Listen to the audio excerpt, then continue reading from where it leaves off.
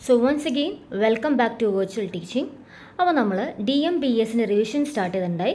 ഇന്നലെ നമ്മൾ അതിൻ്റെ ഫസ്റ്റ് മൊഡ്യൂൾ വീഡിയോ ചെയ്തിട്ടുണ്ടായി. നമ്മൾ ഇന്ന് ഡിസ്കസ് ചെയ്യാൻ പോകുന്ന സെക്കൻഡ് മൊഡ്യൂളിലെ ഇമ്പോർട്ടൻറ്റ് ക്വസ്റ്റ്യൻസ് ആണ്. അപ്പോൾ ഫസ്റ്റ് മൊഡ്യൂൾ കാണാത്തവർക്കായിട്ട് ഞാൻ ഈ വീഡിയോ ഡിസ്ക്രിപ്ഷനിൽ ആ വീഡിയോ ലിങ്ക് ഇടാവുന്നതാണ്, നിങ്ങൾക്ക് കയറി കാണാം. ഓക്കെ, അപ്പോൾ സെക്കൻഡ് മൊഡ്യൂളിൽ ഫസ്റ്റ് ഇമ്പോർട്ടൻറ്റ് ടോപ്പിക്കാണ് contribution of public sector in India. അപ്പോൾ പബ്ലിക് സെക്ടർ ഇന്ത്യയിലേക്ക് വേണ്ടി എന്തൊക്കെയാണ് കോൺട്രിബ്യൂഷൻസ് അല്ലെങ്കിൽ എന്തൊക്കെ ഹെൽപ്പാണ് ചെയ്തിട്ടുള്ളത് നോക്കാം. ഒന്നാമത്തെ, resolving deficiencies. At the time of independence, the country experienced many serious deficiencies in the industrial structure like lack of adequate infrastructure facilities like road communication. അപ്പോൾ നമുക്ക് നമ്മുടെ രാജ്യത്തുണ്ടായ കുറവുകളെ റിസോൾവ് ചെയ്യാൻ വേണ്ടി പബ്ലിക് സെക്ടർ ഹെൽപ്പ് ചെയ്തു എന്ന് പറയുന്നത്. നമ്മുടെ ഇൻഡിപെൻഡൻസിൻ്റെ സമയത്ത് നമുക്ക് കുറേ ഇൻഡസ്ട്രിയൽ സ്ട്രക്ചറിൽ കുറവുകളുണ്ടായി, ഡെഫിഷ്യൻസീസ് ഉണ്ടായി. നമുക്ക് നല്ല നല്ല ഇൻഫ്രാസ്ട്രക്ചർ ഫെസിലിറ്റീസിൻ്റെ കുറവുണ്ട്, ലൈക്ക് നല്ല റോഡില്ല, നല്ല കമ്മ്യൂണിക്കേഷൻ ഫെസിലിറ്റീസ് ഇല്ല. Public sector largely help the economy by developing the infrastructure. അപ്പോൾ ഈ പബ്ലിക് സെക്ടർ എന്ത് ചെയ്തു, നമ്മുടെ ഇന്ത്യനെ എങ്ങനെ ഹെൽപ്പ് ചെയ്തു, ഈ ഇൻഫ്രാസ്ട്രക്ചർ ഒക്കെ ഡെവലപ്പ് ചെയ്യാൻ വേണ്ടി ഹെൽപ്പ് ചെയ്തു. അതാണ് ഒന്നാമത്തെ, റിസോൾവിങ് ഡെഫിഷ്യൻസി. അടുത്താണ് ബാലൻസ്ഡ് റീജിയൽ ഡെവലപ്മെൻറ്റ്. അപ്പോൾ എന്താണ്, നമ്മുടെ രാജ്യത്ത് എവിടെയാണോ ഏറ്റവും കുറവ് ഡെവലപ്മെൻ്റ് ഉള്ള ആ ഏരിയയിൽ പോയിട്ട് കുറേ ഓപ്പറേഷൻസ് ഒക്കെ സ്റ്റാർട്ട് ചെയ്ത് ആ ഏരിയനെ ഡെവലപ്പ് ചെയ്ത് എല്ലായിടത്തും ഒരുപോലത്തെ ഡെവലപ്മെൻറ്റ് കൊണ്ടുവരാൻ വേണ്ടി ശ്രമിച്ചു. അതാണ് ബാലൻസ്ഡ് റീജിയൽ ഡെവലപ്മെൻറ്റ്. പിന്നെ എംപ്ലോയ്മെൻറ്റ് ഓപ്പർച്യൂണിറ്റീസ് കൊണ്ടുവന്നു. അതുപോലെ തന്നെ ഗവൺമെൻറ്റിലേക്ക് കുറേ കോൺട്രിബ്യൂഷൻസ് പബ്ലിക് സെക്ടറിന് ചെയ്യാൻ പറ്റി. കുറേ കാശായിട്ട് ലൈക്ക് ടാക്സ് ഒക്കെ അടച്ച് ഗവൺമെൻറ്റിലേക്ക് ഒരു ഇൻകം ഉണ്ടാക്കാൻ പറ്റി. ഡെവലപ്മെൻറ്റ് ഓഫ് സൊസൈറ്റി, ഇങ്ങനെ ഇൻഫ്രാസ്ട്രക്ചർ ഡെവലപ്മെൻറ്റ് ആകുമ്പോൾ എല്ലാ ഏരിയയും ഡെവലപ്പ് ആകുമ്പോൾ ഓട്ടോമാറ്റിക്കായിട്ട് എന്താവും, നമ്മുടെ സൊസൈറ്റി തന്നെ ഡെവലപ്പ് ആവുന്നു. അപ്പോൾ ഇതൊക്കെയാണ് മെയിനായിട്ട് നമ്മുടെ പബ്ലിക് സെക്ടറിൻ്റെ കോൺട്രിബ്യൂഷൻസ്. അടുത്താണ് role of private sector in India. ഇനി ഇന്ത്യയിൽ പ്രൈവറ്റ് സെക്ടറിൻ്റെ റോൾ എന്താണെന്ന് നോക്കാം. Improved standard of living. Private sector വന്നതോടെയാണ് ഓരോ നമ്മുടെ സിറ്റിസൻ്റെ ഒക്കെ അല്ലെങ്കിൽ ഓരോ ബയേഴ്സിൻ്റെ ഒക്കെ സ്റ്റാൻഡേർഡ് ഓഫ് ലിവിങ് ഇംപ്രൂവ് ചെയ്യാൻ വേണ്ടി തുടങ്ങിയത്. Easy availability of goods and services. നമുക്കറിയാം, ഒരു പബ്ലിക് സെക്ടർ പോലെയല്ല പ്രൈവറ്റ് സെക്ടർ. പ്രൈവറ്റ് സെക്ടർ എന്ത് ചെയ്യുന്നു, നമ്മുടെ കസ്റ്റമേഴ്സിനെ കിങ്ങായിട്ട് കണ്ടിട്ട് അവർക്ക് ഏറ്റവും എളുപ്പത്തിൽ ഗുഡ്സ് ആൻഡ് സർവീസ് അവൈലബിൾ ആക്കാൻ വേണ്ടി പ്രൈവറ്റ് സെക്ടർ എന്നും ശ്രമിക്കും. Competitive price four essential goods. Private sector വന്നതോടെ ഒരേ ഗുഡ്സ് വിൽക്കുന്ന കുറേ കടകൾ വന്നു. അങ്ങനെ ആ കുറേ കട വരുമ്പോൾ ഒരാൾക്കും കൂട്ടിയിട്ട് വിൽക്കാൻ പറ്റില്ല. അപ്പോൾ കോമ്പറ്റീറ്റീവ് പ്രൈസിൽ ആയിരിക്കും എപ്പോഴും ഗുഡ്സ് വിൽക്കുക. എംപ്ലോയ്മെൻറ്റ് ജനറേഷൻ, ഓരോ കമ്പനി ഫോം ചെയ്യുമ്പോൾ അവിടെ എന്ത് കിട്ടും, ആൾക്കാർക്ക് ജോലി കിട്ടും, എംപ്ലോയ്മെൻറ്റ് ജനറേഷൻ ഉണ്ട്. അതുപോലെ തന്നെ പ്രൈവറ്റ് സെക്ടർ ഒന്നുകൂടി കൂടുതൽ ഇന്നോവേറ്റീവാണ്, വളരെ ക്രിയേറ്റീവാണ് പ്രൈവറ്റ് സെക്ടർ. അപ്പോൾ ഇതൊക്കെയാണ് പ്രൈവറ്റ് സെക്ടറിൻ്റെ റോൾസ്. ഇനി ഒബ്ജക്റ്റീവ്സ് ഓഫ് LPG. എന്താണ് LPG? Liberalisation, privatisation and globalisation. അപ്പോൾ എന്താ ലിബറലൈസേഷൻ എന്ന് വെച്ച് കഴിഞ്ഞാൽ, നമ്മുടെ രാജ്യത്തുള്ള റൂൾസ് ആൻഡ് റെഗുലേഷൻസ് ഒന്നുകൂടി എളമാക്കുക അല്ലെങ്കിൽ ഒന്നുകൂടി എളുപ്പമാക്കുക, സിമ്പിളാക്കുക, റെസ്ട്രിക്ഷൻസ് കുറയ്ക്കുക. അതിനാണ് നമ്മൾ ലിബറലൈസേഷൻ എന്ന് പറഞ്ഞിട്ടുള്ളത്. എന്താ പ്രൈവറ്റൈസേഷൻ? പബ്ലിക് കമ്പനികളെ പ്രൈവറ്റ് കമ്പനിയിലേക്ക് കൊടുക്കുക, പ്രൈവറ്റിൻ്റെ കയ്യിലേക്ക് ഏൽപ്പിക്കുകയാണെങ്കിൽ അതാണ് പ്രൈവറ്റൈസേഷൻ എന്ന് പറഞ്ഞിട്ടുള്ളത്. അടുത്ത ഗ്ലോബലൈസേഷൻ എന്താണ്, നമ്മുടെ ഈ ഡൊമസ്റ്റിക് മാർക്കറ്റിനെ ഇൻ്റർനാഷണൽ മാർക്കറ്റായിട്ട് ഓപ്പൺ ചെയ്ത് കൊടുക്കുക. ഈ ബോർഡർ കടന്നിട്ടുള്ള ട്രേഡിങ്ങും കാര്യങ്ങളൊക്കെ സമ്മതിക്കുകയാണെങ്കിൽ അതാണ് ഗ്ലോബലൈസേഷൻ എന്ന് പറഞ്ഞിട്ടുള്ളത്. അപ്പോൾ ഈ പറയുന്ന ലിബറലൈസേഷൻ്റെയും പ്രൈവറ്റൈസേഷൻ്റെയും ഗ്ലോബലൈസേഷൻ്റെയും മേജർ ഒബ്ജക്റ്റീവ്സ് എന്തൊക്കെയാണെന്നാണ് പഠിക്കാൻ പോകുന്നത്. 5 ഒബ്ജക്റ്റീവ്സ് ഉണ്ട്.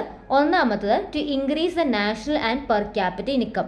നമ്മുടെ രാജ്യത്തിൻ്റെ നാഷണൽ ഇൻകവും പെർ ക്യാപിറ്റ ഇൻകവും ഇൻക്രീസ് ചെയ്യുക. അതുപോലെ തന്നെ നമ്മുടെ നേഷനെ സെൽഫ് സഫിഷ്യൻ്റ് ആക്കുക, ആരെയും ഡിപ്പെൻഡ് ചെയ്യാണ്ട് സെൽഫ് സഫിഷ്യൻ്റ് ആയിട്ട് നിൽക്കാൻ വേണ്ടി നേഷനെ ഹെൽപ്പ് ചെയ്യുക. പിന്നെ നമ്മുടെ രാജ്യത്തുള്ള അൺഎംപ്ലോയ്മെൻറ്റ് എന്ന പ്രോബ്ലത്തിനെ ഇല്ലാണ്ടാക്കുക. അതുപോലെ തന്നെ രാജ്യത്തുള്ള പോവേർട്ടി ഇല്ലാണ്ടാക്കുക, ദാരിദ്ര്യം ഇല്ലാണ്ടാക്കുക. അതുപോലെ തന്നെ നമ്മുടെ ഇവിടുത്തെ ആൾക്കാരുടെ സ്റ്റാൻഡേർഡ് ഓഫ് ലിവിങ് ഇംപ്രൂവ് ചെയ്യുക. പിന്നെ last point, balanced regional development. നേരത്തെ അതേ എക്സ്പ്ലെയിൻ ചെയ്ത സെയിം പോയിന്റ് തന്നെ.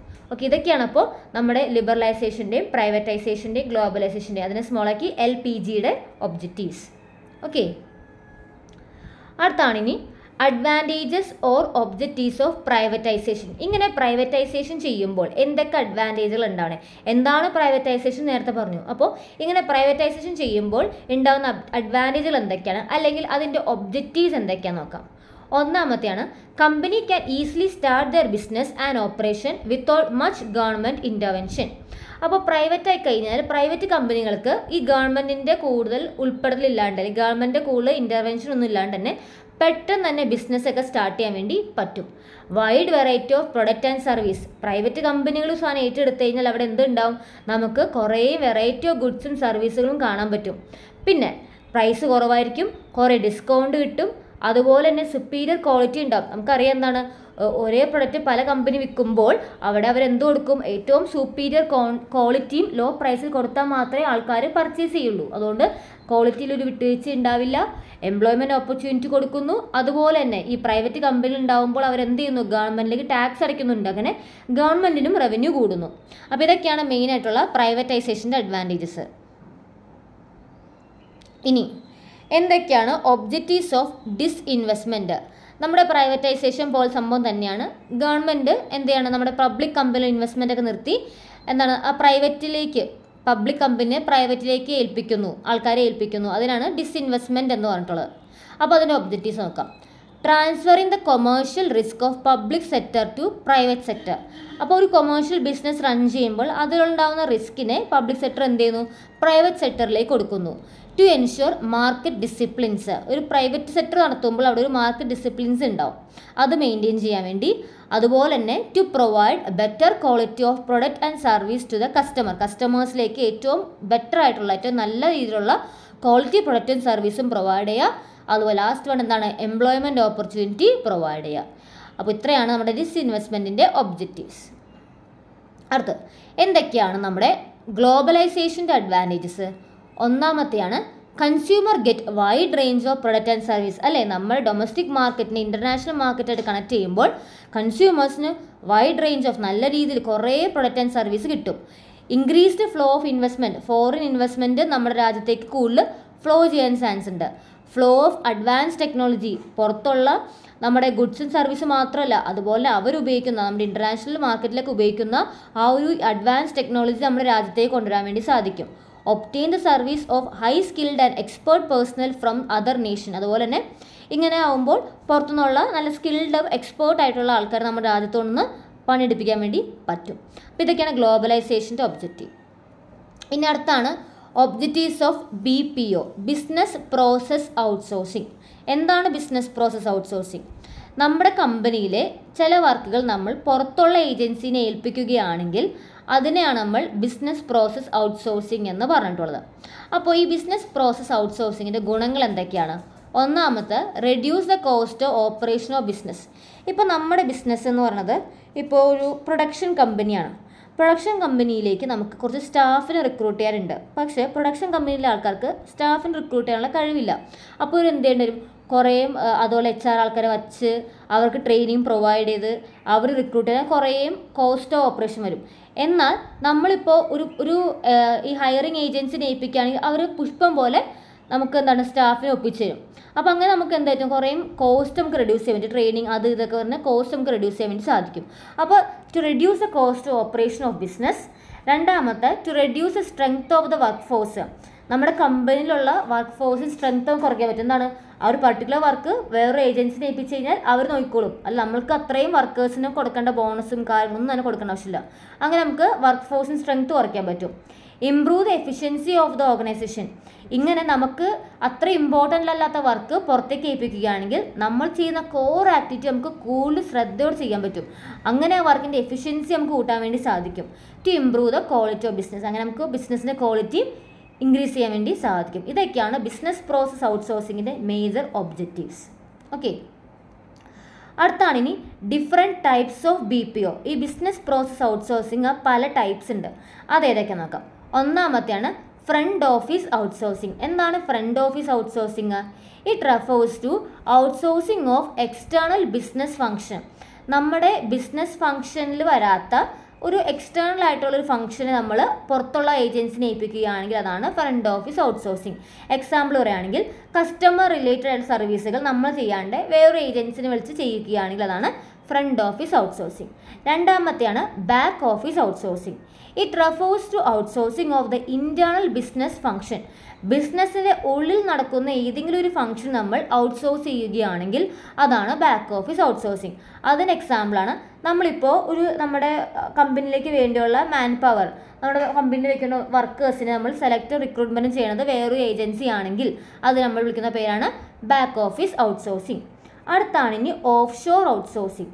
If BPO contract is made outside the home country.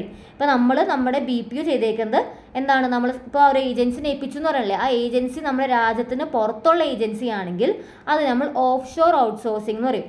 നമുക്കിപ്പോൾ കാണാൻ പറ്റുന്നുണ്ട്, നമ്മുടെ ഇൻഫോ പാർക്കിലൊക്കെ നോക്കിയാൽ നമുക്ക് അറിയാൻ പറ്റും എന്താണ്, US IT റിലേറ്റഡ് വർക്കൊക്കെ ഇന്ത്യയിൽ വന്നാണ് ചെയ്യുന്നത്. ഓക്കെ, കാരണം എന്താണ്, ഇന്ത്യ വളരെ ചീപ്പായിട്ടുള്ള വർക്ക് ഫോഴ്സിനെ പ്രൊവൈഡ് ചെയ്യുന്നു, പെട്ടെന്ന് തന്നെ വർക്ക് ചെയ്തു കൊടുക്കാനുള്ള കഴിവുള്ള എക്സ്പേർട്ടുള്ള വർക്കേഴ്സും ഉണ്ട്.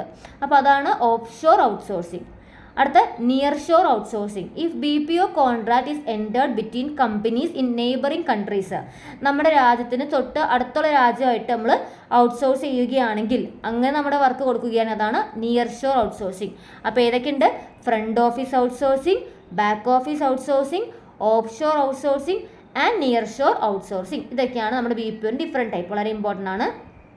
ആൻഡ് ദ ലാസ്റ്റ് ടോപ്പിക്കാണ് ചാപ്റ്ററിലെ objective and functions of NITI Aayog. നീതി ആയോഗിൻ്റെ ഒബ്ജക്റ്റീവ്സും അതിൻ്റെ മേജർ ഫങ്ഷൻസും നമുക്ക് പറയാം.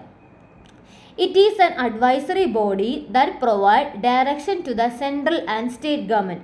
നമ്മുടെ സെൻട്രലും സ്റ്റേറ്റ് ഗവൺമെൻറ്റും ഓരോ പോളിസീസ് ഉണ്ടാക്കുമ്പോൾ അതിനുള്ള അഡ്വൈസറി ബോഡി, അതിന് അഡ്വൈസ് കൊടുക്കുന്ന ഒരു ബോഡിയാണ് എന്ത്, അല്ലെങ്കിൽ അഡ്വൈസ് കൊടുക്കുന്ന ഒരു ഇൻസ്റ്റിറ്റ്യൂഷനാണ് അല്ലെങ്കിൽ ഒരു സംരംഭമാണ് ഈ നീതി ആയോഗ് എന്ന് പറഞ്ഞിട്ടുള്ളത്. It puts an end to slow implementation of policy. ഒരു പോളിസി ഗവൺമെൻറ് ഉണ്ടാക്കുമ്പോൾ അതിങ്ങനെ പതിയെ ചെയ്യാണ്ട് ക്വിക്കായിട്ട് ചെയ്യാൻ വേണ്ടി പറയുന്ന ഒരു സംഭവമാണ് നീതി ആയോഗ്. അതെന്താ, നമ്മുടെ ഈ ഒരു സ്ലോ ഇംപ്ലിമെൻറ്റേഷനൊക്കെ നിർത്തലാക്കും. അതുപോലെ തന്നെ strong States make strong nation is the core idea. NITI Aayog മെയിനായിട്ട് വിശ്വസിക്കുന്നത് എന്താണ്, നമ്മുടെ നേഷൻ സ്ട്രോങ് ആവണം, രാജ്യം സ്ട്രോങ് ആവണമെന്നുണ്ടെങ്കിൽ ഓരോ സ്റ്റേറ്റും സ്ട്രോങ് ആവണം. അപ്പോൾ സ്ട്രോങ് സ്റ്റേറ്റാണ് സ്ട്രോങ് നേഷൻ ഉണ്ടാക്കുന്നത് എന്നാണ് പറയുന്നത്. It give more attention to weaker sector of society. സൊസൈറ്റിയിലെ ഏറ്റവും വീക്കർ സെക്ടറിനാണ് കൂടുതൽ അറ്റൻഷൻസ് പ്രൊവൈഡ് ചെയ്യുന്നത്. അതുപോലെ തന്നെ ടെക്നോളജി അപ്ഗ്രഡേഷൻ കൂടുതൽ ഇമ്പോർട്ടൻസ് കൊടുക്കുന്നതൊന്നും നീതി ആയോഗ് തന്നെയാണ്. അപ്പോൾ ഇത്രയും കാര്യങ്ങളാണ് നമ്മുടെ ഈ ഒരു സെക്കൻഡ് മൊഡ്യൂളിൽ ഇമ്പോർട്ടൻ്റ് ആയിട്ട് വരുന്നത്. നമ്മൾ സെക്കൻഡ് മൊഡ്യൂളിൽ എല്ലാ ഇമ്പോർട്ടൻ്റ് ടോപ്പിക്സും കവർ ചെയ്തിട്ടുണ്ട്. അപ്പോൾ നിങ്ങൾക്ക് വീഡിയോ യൂസ്ഫുൾ ആണെന്ന് തോന്നുകയാണെങ്കിൽ ലൈക്ക് ചെയ്യാനും നിങ്ങളുടെ ഫ്രണ്ട്സിനും ഷെയർ ചെയ്യാനും മറക്കരുത്. അപ്പോൾ തേർഡ് മൊഡ്യൂളായിട്ട് നെക്സ്റ്റ് വീഡിയോയിൽ വരാം. Thanks for watching.